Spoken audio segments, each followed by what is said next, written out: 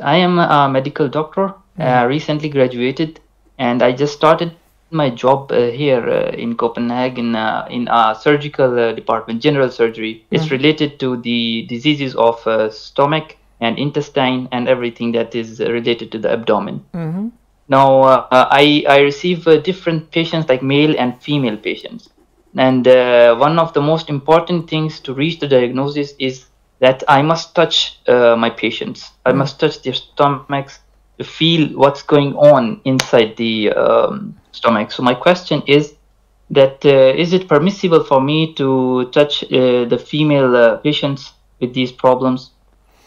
Got your question, and first of all, I'd like to congratulate you for getting your MD degree and license. Congratulations. Thank you. Secondly, the Muslim community in Copenhagen is definitely for need for people like you. A Muslim woman, her top priority is to be checked by a female Muslim doctor. If there is no female Muslim doctor, then a female non-Muslim doctor.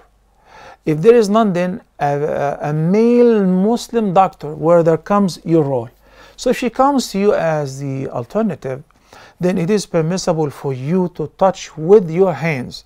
If it is required, if it is possible while wearing gloves, they should wear gloves.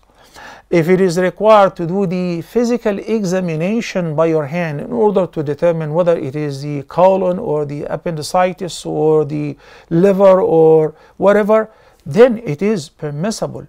Keep in mind that by law and before that Islamically, a man and a woman should not be alone by themselves even while you're practicing your profession.